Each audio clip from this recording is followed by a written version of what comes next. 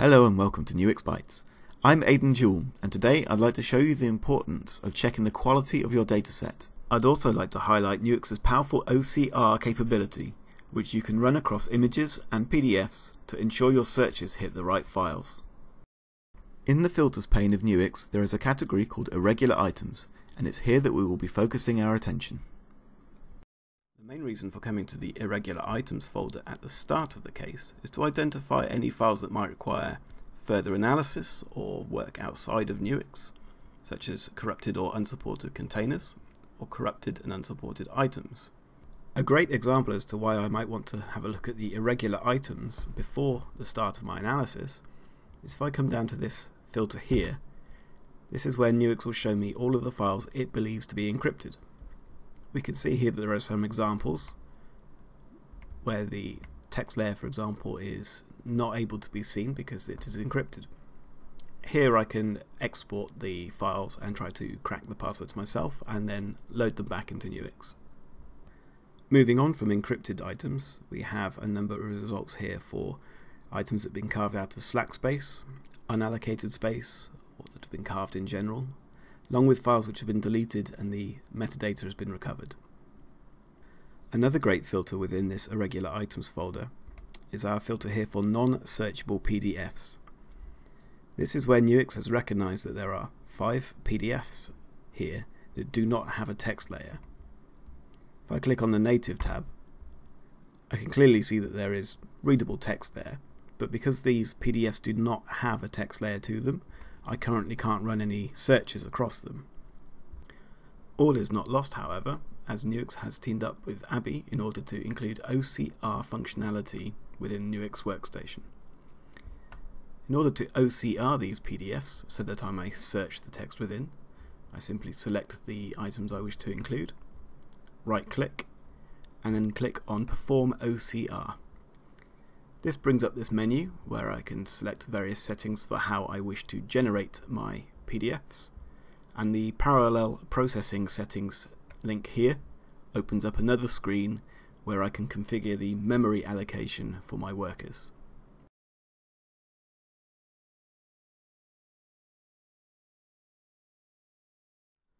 Once the optical character recognition process has completed, I just hit OK. It will open up an Explorer window showing me where the new files have been generated, and it will also re-include these in the text updated section here. So here I can see my 5 PDFs as before, and now the text tab here includes a text layer, so all of the text has been stripped out of the native. This means any searches I run will now also run over these 5 PDFs, whereas before they wouldn't. Performing OCR within Nuix is not limited to just PDF files with no text layer. I can also run the OCR function across images such as scanned documents.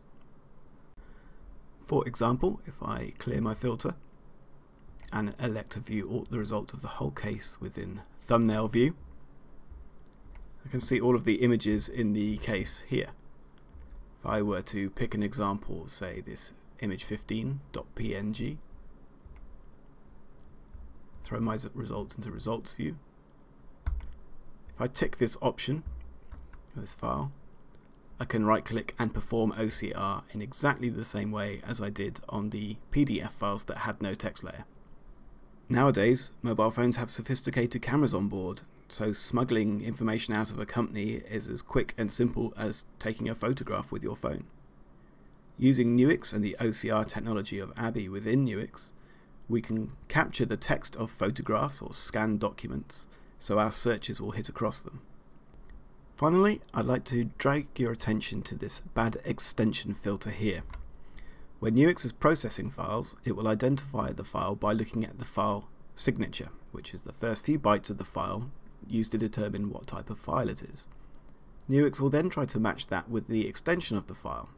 If they don't match, Nuix will report them as having a bad extension. Now, this could be harmless, or in the case with our file here for obscure.ini, we can see that what Windows would see as a .ini file, Nuix is seeing as an Excel spreadsheet. A common, if lazy, way of obfuscating a file, keeping it from prying eyes and hiding it in plain sight, would be if the user were to change the extension of the file from, say, .xls to .ini, as in this example. Windows would show it as a .ini file, however Nuix displays it as the XL file that it is. It has interpreted the file header or file signature, determined that it is a spreadsheet, and presents it to the user as such. So, to summarize, the irregular items filter folder within Nuix is a great first port of call once your case has finished processing, to come and have a look and see if there are any files that Nuix has deemed interesting, whether you might need to copy any files out for decryption, or whether there are any files that need OCRing in order for your searches to hit on them. Thank you for watching this video on post-processing within Nuix. If you found this video useful, please feel free to share it with others, and also be sure to check out the rest of our videos within our Nuix Bytes series.